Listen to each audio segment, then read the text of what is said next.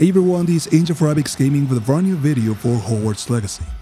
Here's a quick tip in case you're having trouble capturing wild beasts using your knapsack during any of the story missions in Hogwarts Legacy. Like, for example, the Foal of the Dead story mission, where you need to capture a Male Thestral.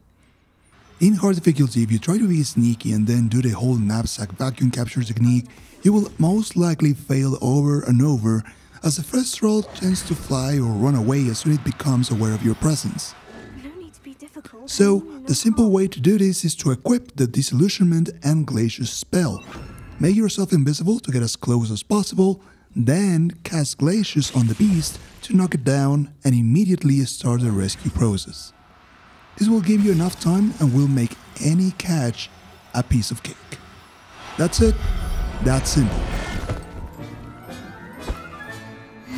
Can conjure a breeding pen in the room. Be sure to check out more Hogwarts Legacy videos that I will be uploading to his playlist right here as a progress through the game.